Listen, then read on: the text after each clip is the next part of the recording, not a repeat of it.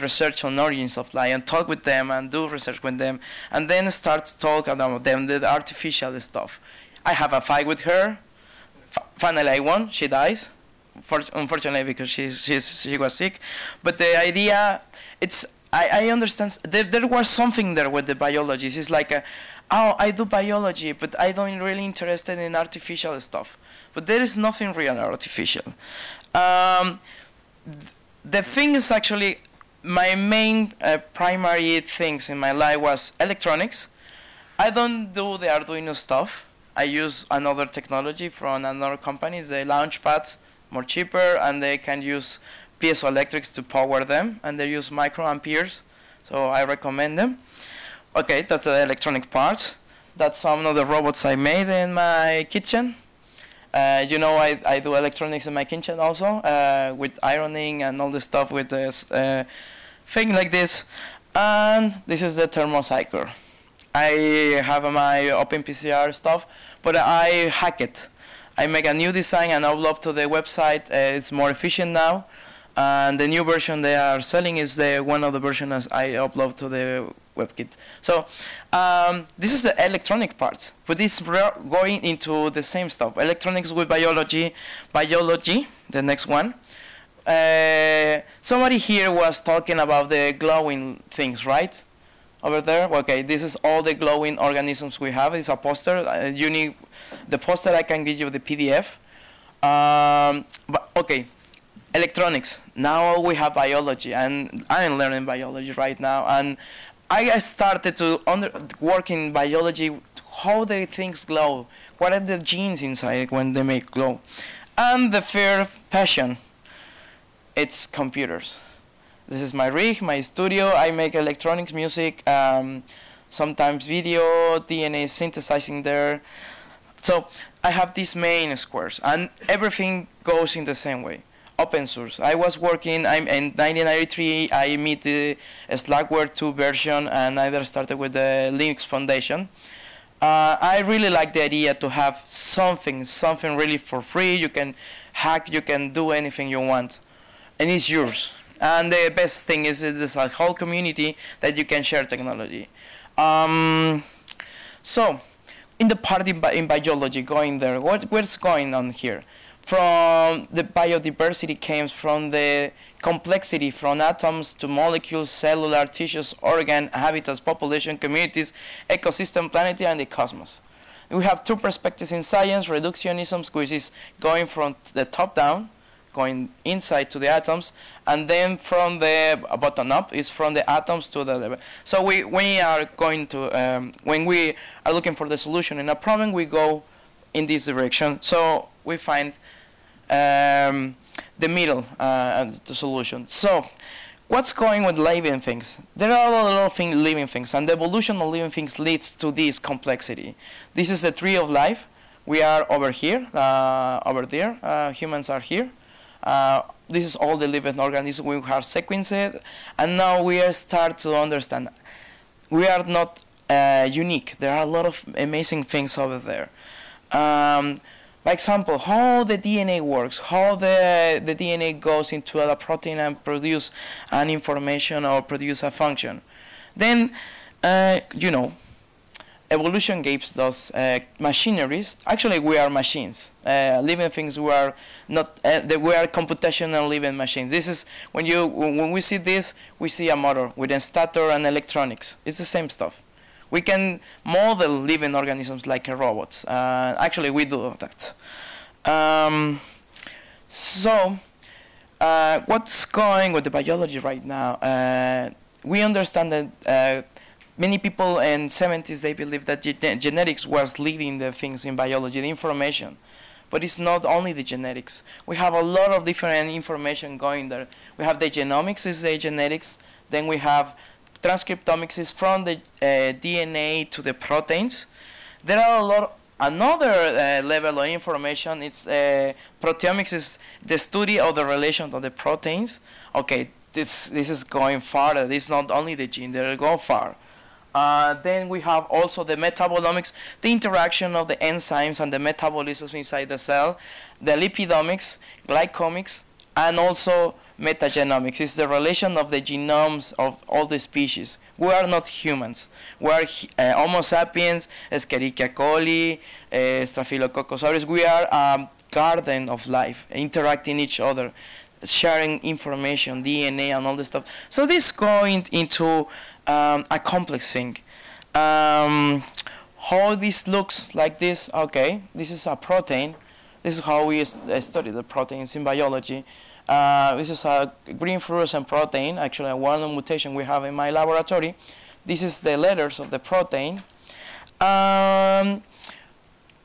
What we are going to do, this is a small experiment right here. It's okay. I want to take this protein from the glowing organism. I want to put it into another organism, and we have a lot of processes. First, let me show you this. You want to know how the cells works? This is the known pathways. This is the map inside the cell. Okay? Okay, I have my gene. What do I have to do with this gene? I have to cut the gene from the chromosome inside the cell. So I take the DNA. I have molecular enzymes that actually take down. I can look for this region I'm looking for. They take down the DNA. I have this molecule. In this case, I can replace this DNA or take the DNA from there. Then, with other molecular enzymes, cut it down, put it together, and I can put the gene there in the DNA.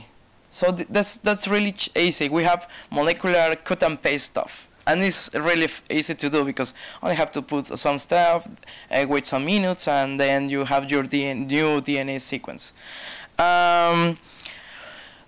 This is the basic molecular biology. We are dealing the basics of life, but in a way that is actually completely, you know, we have to do a complete gene. We have to do. It was impossible to share this information with other people. They have to do the same stuff there. In 2004, the MIT has this idea. People at the MIT has this idea of engineering idea, that why we don't make standard parts. Okay, I can share, I can send this to another person, but he said, okay, I want to put this in a plant. I have to make all the things together, maybe 2 years, 3 years to make the things. So at the end, they choose. Okay, we have computers, right? And the computers are made from basic electronics. They make gates, they make modules, computers, and networks. So why we don't do the same stuff? With biology, we have proteins and genes, biochemical reaction pathways, cells and cultures and tissues. So then decide to make the IGM, International Genetic Engineer Machine Competition, in which they propose to the people, life is too complex to make a standardized part, so you can put it together like a Lego, or it's more easy to do that like that. So what we do now, it's to take standardized vectors. It's how we transfer or put information inside the cells. We design the behavior of the cell, reprogram the whole metabolism of the cells. This is going inside the cell, reprogram all the cells, and okay, I can make this cell or bacteria produce aromatic polyketids. We can make bacteria that smell like banana, mint. We can produce fuel cells, biofuels, bioplastics, just only doing all these things.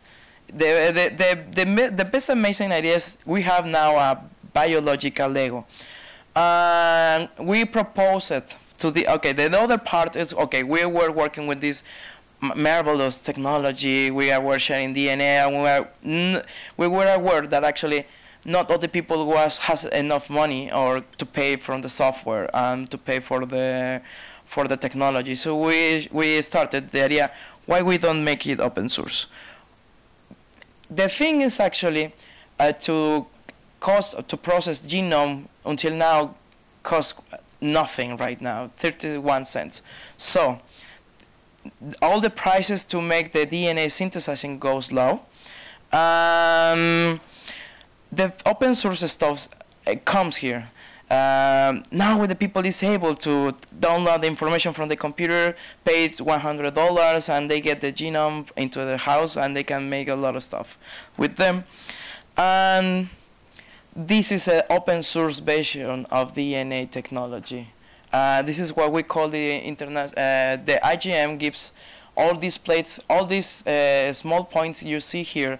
There are genes that you can mix together inside in pipettes, and you can make your own experiments to synthesize artificial chromosomes for bacteria. We have these wells here are the vectors, so we can infect the bacteria, and we have a set of basic bacteria to start the culture. This technology actually is really cheap. You only have to pay $2,000, and you get all this project for years of happiness, because it's yeah, you know, this technology actually in 2000 cost $1 million. Now you pay $2,000 and you get all these 1,000 genes that you can put together and play with them. Okay, the idea here is I came to propose to the people at Piksel. We can make this here. We international genetic, and we are at the IGM. Every year go there and propose different prospects for the next seasons. And this year they started the art season. There is no international group working there. There are always universities, and now there are private companies starting to work in there. So one of the proposals at this Pixel is we can start to work with this together. And a real international institute, Pixel Institute, can go there the next year at the IGM, and we can present something with these guys. One of the things that I made before in synthetic biology is how Turing patterns actually are dots. This is how the dots appears in the skins of many animals. So this is my expertise. I know how to do, and we can work together how to do all the things. In the web, and you can check the website also.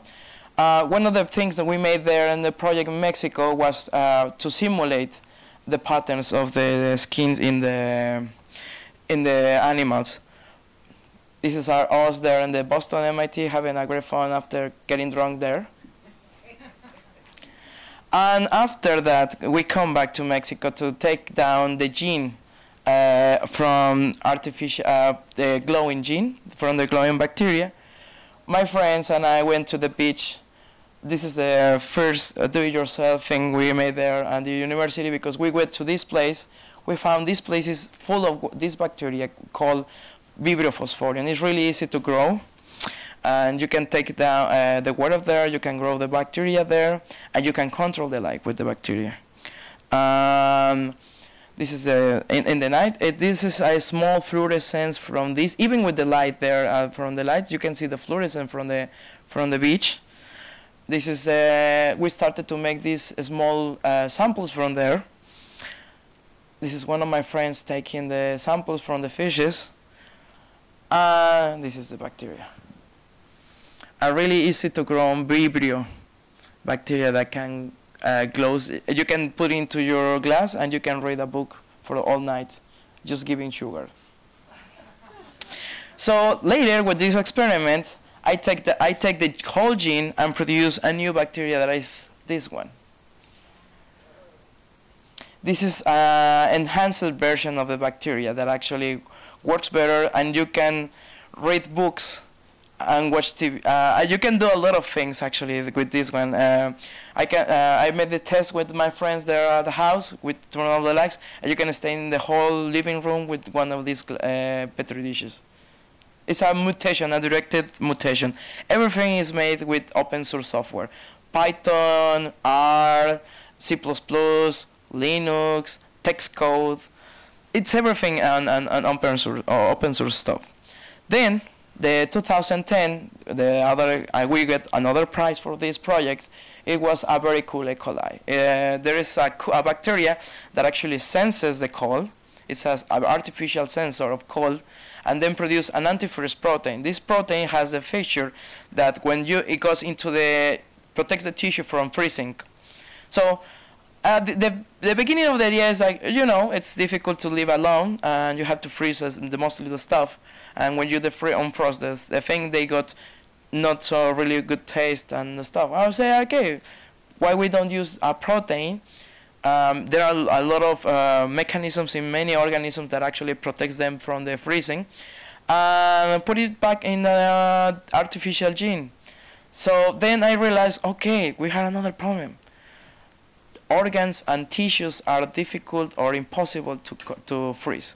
So then the next step to do this protein is an artificial protein that actually, when the temperature rises over 30 degrees, destroys itself, the natural itself, and there is no traces of the protein. So I started to take it, one of the genes that the cells has and sense the cold, and put with this guy.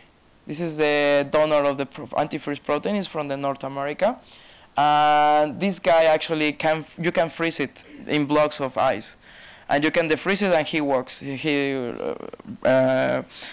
goes around, and this is the proteins we started to work of the antifreeze protein.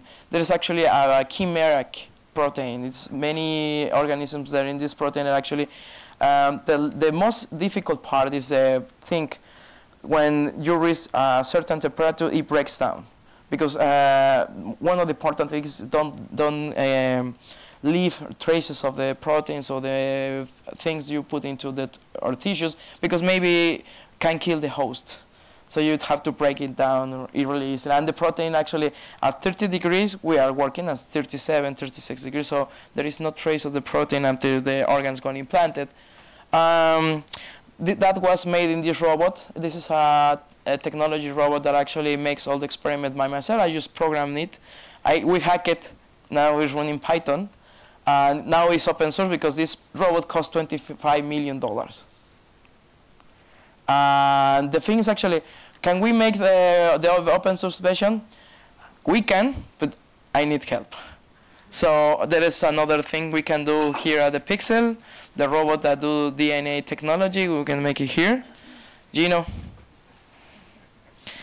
And for all these things, I got invited to go at the International Center of Theoretical Physics to present projects there in open source technology. Now the UNESCO is working and love of technology on open source.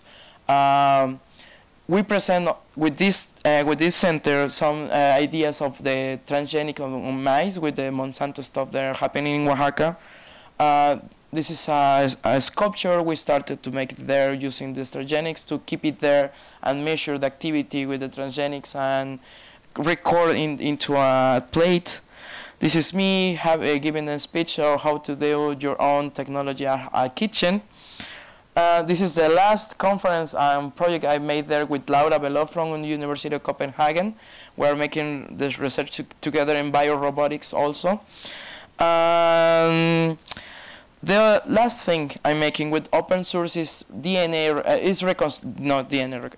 use the same technology of DNA reconstruction to take in the CAT scans in open source in Python to reconstruct the 3D skeletons from fossils, from CAT scan from fossils.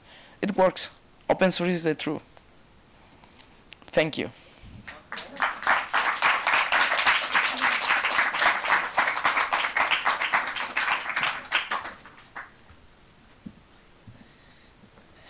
Okay, thank you very much. And any questions?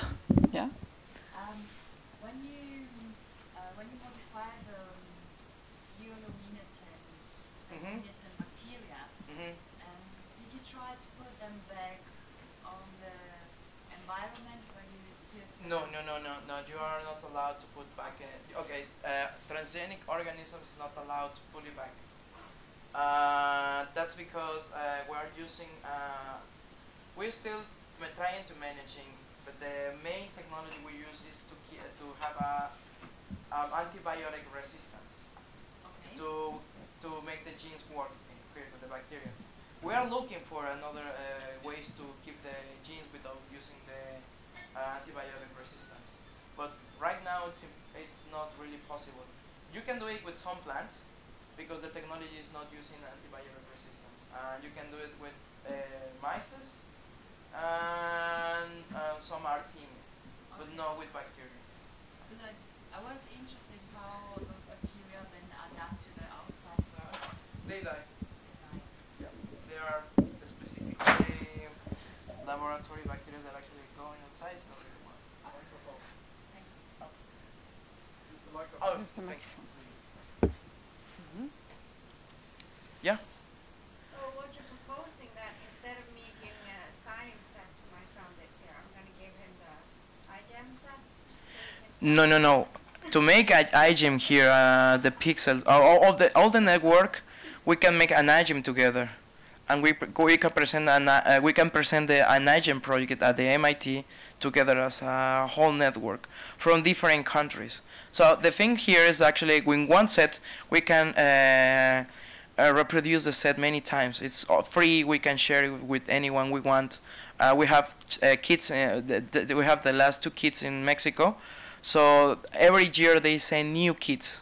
It's like the Lego, the Lego collections. Only one collection every year. So the best is to keep all the collections. But you can replicate them many times, and you have now we have 10,000 different genes in the university. And the idea is that we can make all these things together. We can learn together all the stuff together. We can realize the technology is really good or bad because we can be there, and that's the idea.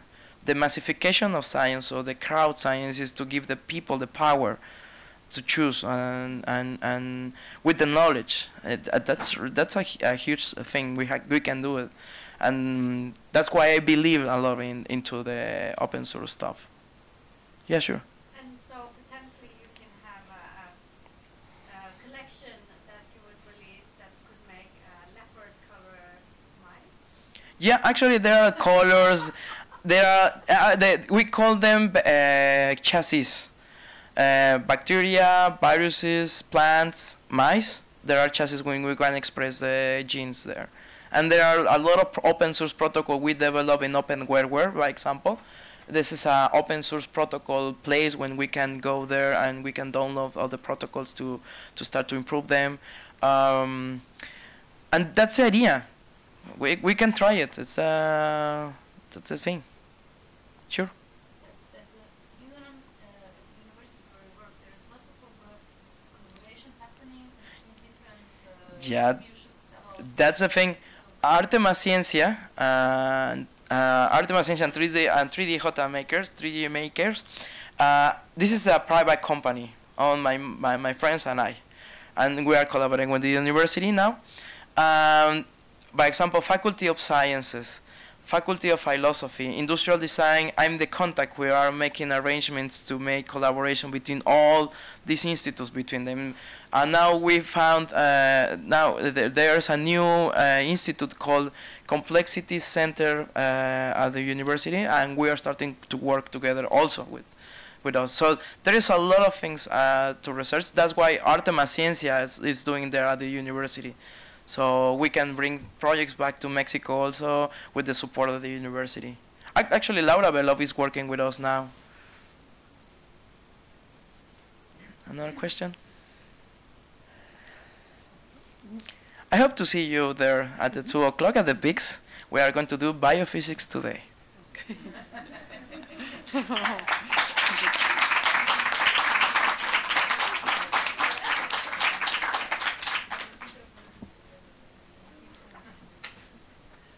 Okay, I would like to introduce your next speaker, Kat Austen.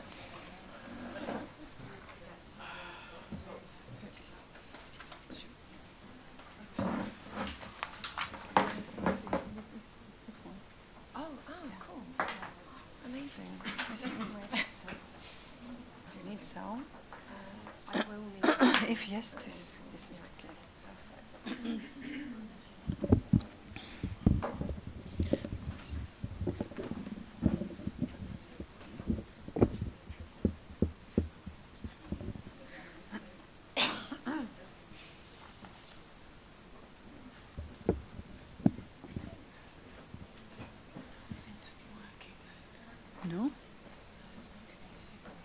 no signal.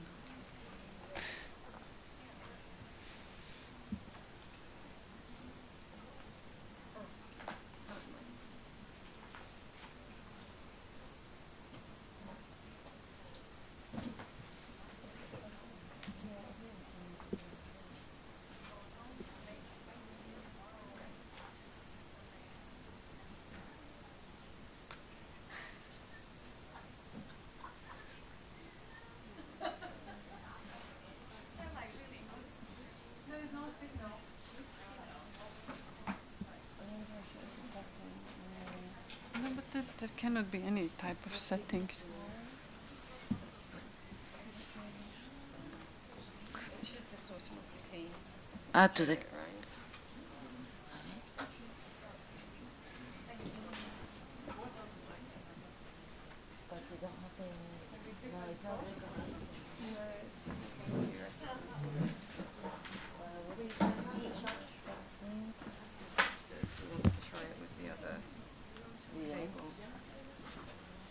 I'm just going to plug it in because sometimes that makes Usually it should work.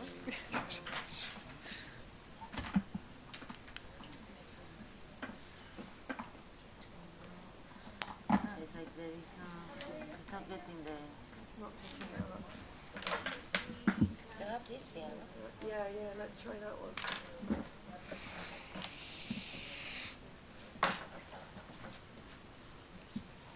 So then there is. But this is.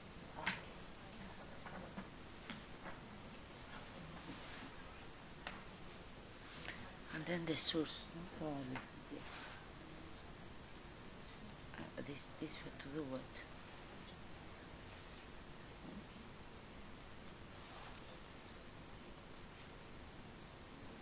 I got confused. The computer got rejected. I don't know. So very weird. Input one? Okay, espera. No, but it's here, wait a minute. A ver. Like this.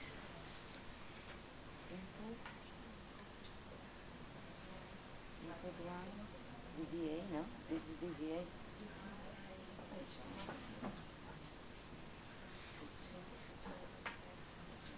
I don't know to. What is your name?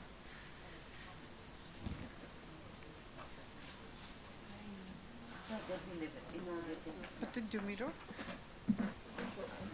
So it's not getting the input. I don't know what it's from. Oh no, it's finally.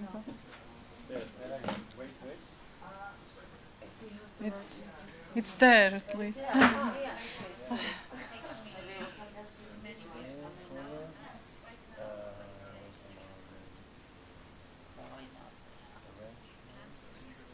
You want this state mirror? I don't mind. I'm going to have to click through to get the full video. This one in VGA? Yeah, it is already. Yeah, it says HDMI.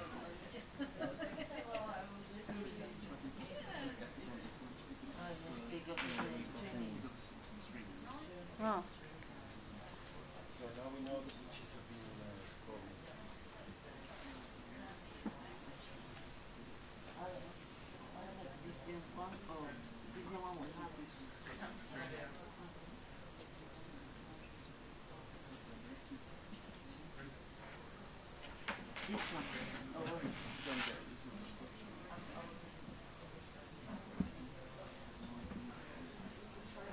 This is a map. We just use, perfect. Great. Okay. So I would like to introduce you with Kat Austen. She's an interdisciplinary artist based in UK and Germany. She holds a doctoral degree and she is trained in environmental chemistry. And she's also a consultant for environment and technology and mainly focusing on issues of water. Thank you. Hi everyone. It's very nice to be here. Oh no, I think I've broken my display again. Okay, right. we'll see if we can fight with technology and get through the talk. Thank you for having me, and thank you for the introduction, Rasa.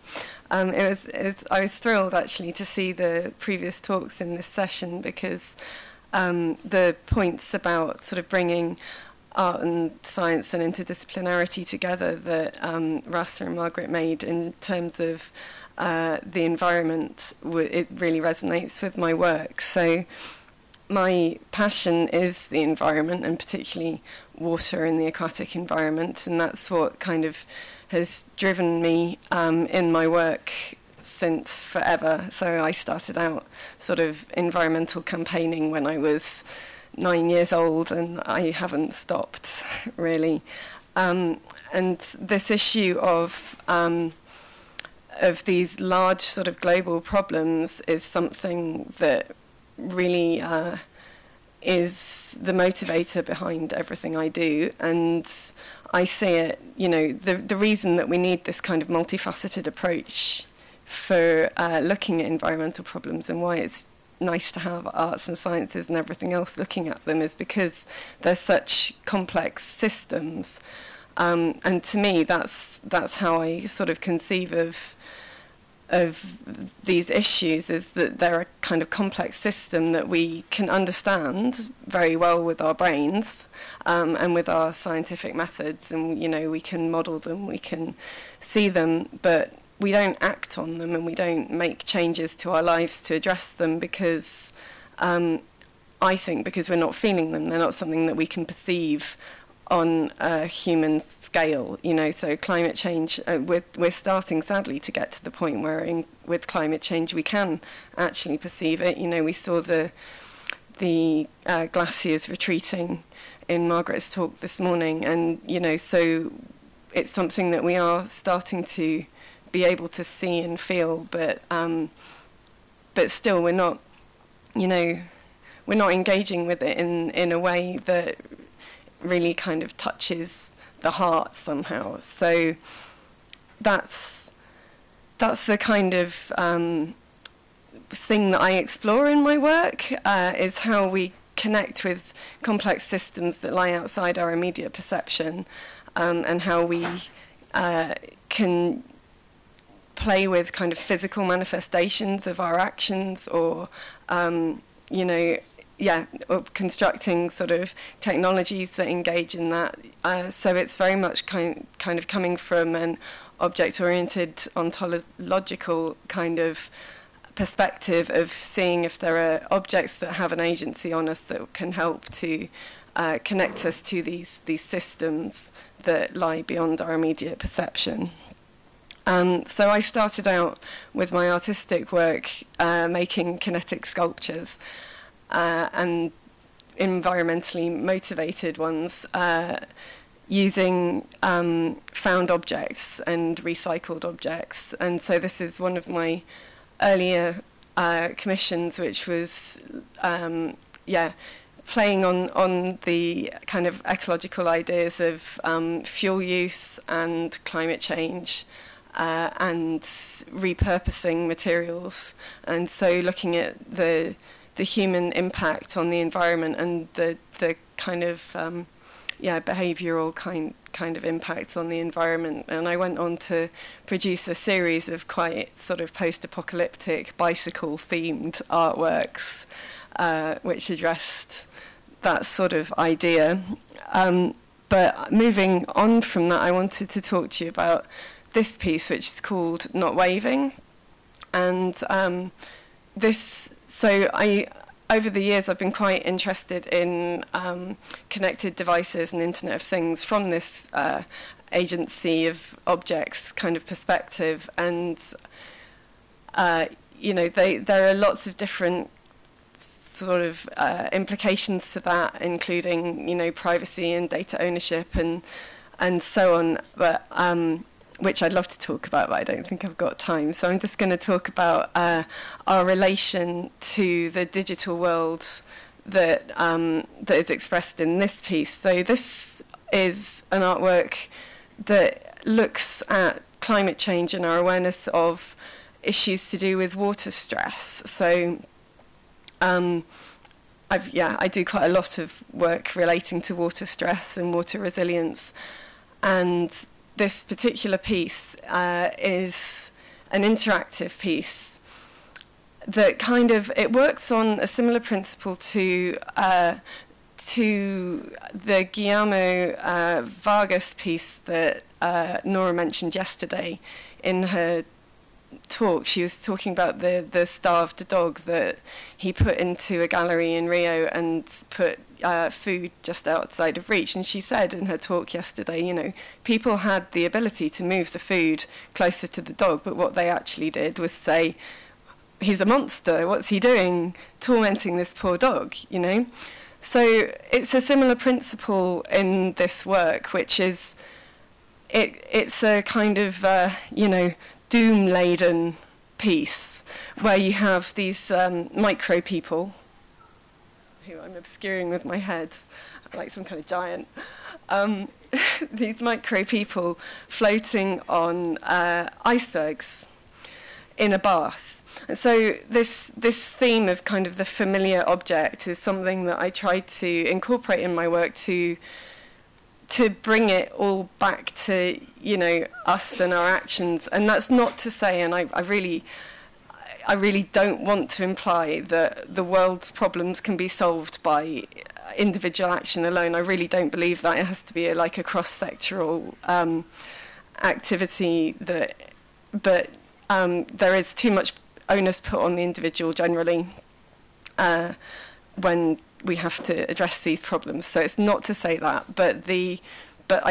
I suppose the idea behind this work is the bringing home of the implications of our own actions in a global context. So you have the micro people. They live on icebergs in a bath, and above them is this hot water urn, which every 10 minutes will dump water onto the icebergs and knock the people off into the water. In fact, I've got a video which I'll show you in a second, but the hot water urn is controlled by a Twitter API query for water.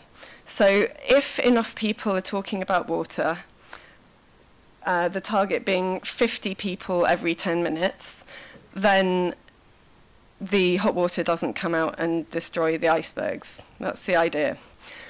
And so there's a double narrative here, because if the hot water doesn't come out after the end of 10 minutes, it stores up and saves, and at the end of the piece's run, all the hot water comes out anyway, right?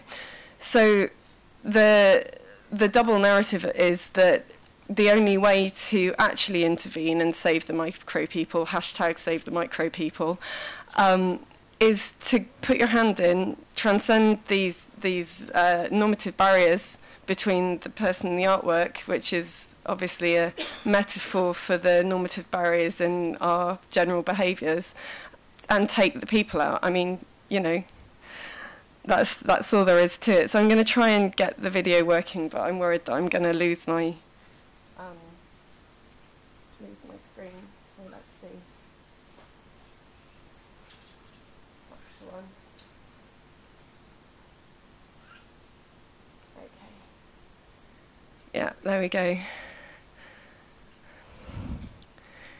Yes, so as you see, you can tweet at it when it's in the space, but every 10 minutes that's going to happen, and you get some little drowned micro people. I mean, I personally quite like the torment that you give to these little micro people, but oh, now I have to find my presentation again. Oh, sorry, I should have closed all these. Now I can't find it. Maybe it's on another. There we go. Okay, good. Yeah, that was it. Showed the video.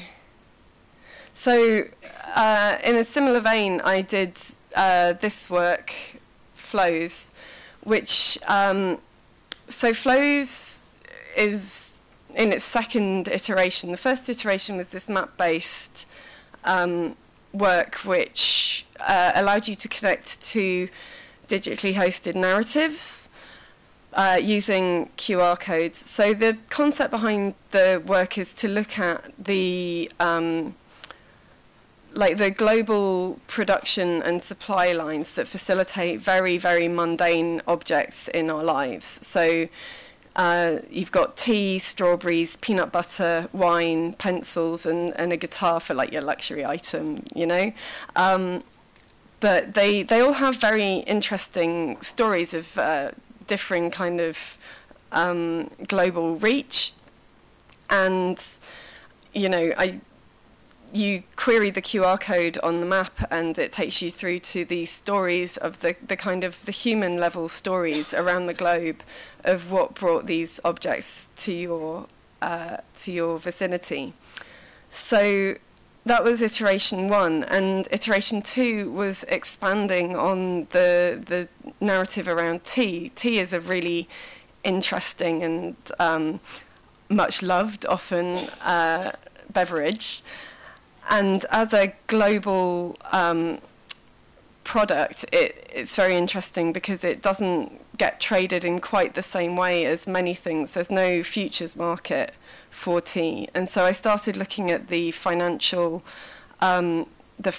story behind tea, you know, where all the transactions happen and how does that get removed from the physical movement of the goods. And mapping it out, I mean, you see there are massive multinationals that are at play in the global tea trade, and you see that there's sort of really interesting stuff happening at the different tea auctions with, you know, one group buying tea just to sell it on to another group that has a huge global tea enterprise, and that kind of thing. And it starts to kind of really show you not only the kind of financial network, but also the power network and the politics involved in this production of something that actually isn't very much appreciated when it's engaged with on the user end. So Flows 2.0, Treading the Steep Route, was exhibited a month ago. And it's again hot water boiler. I seem to be inadvertently getting a little hot water boiler theme in my work at the moment.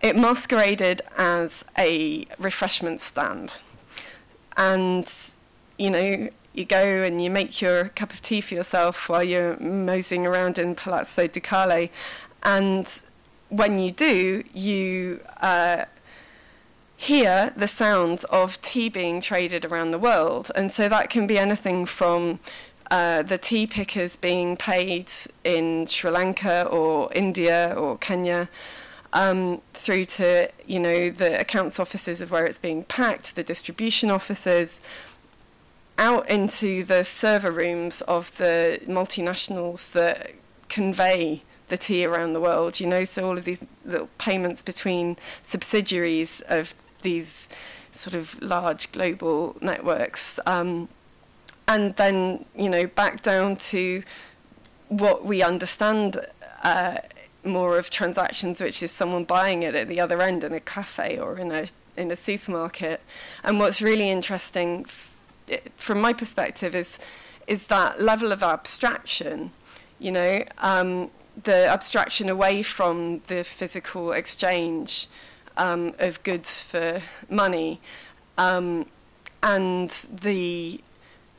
so going away into the server rooms, you know, but also, interestingly, the abstraction in terms of how we pay for things now generally in supermarkets, where you're just, you know, you're exchanging sort of digital money with a machine that beeps at you and yells at you to take your bags, you know. It's really, so the human element is even being kind of abstracted at the other final end.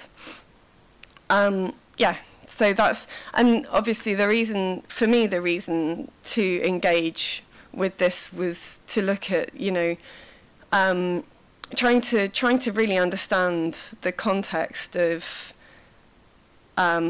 this convenient life that we have, not just in terms of like broadly in terms of the environment, also in terms of human justice and the implications of that in an environmental setting as well.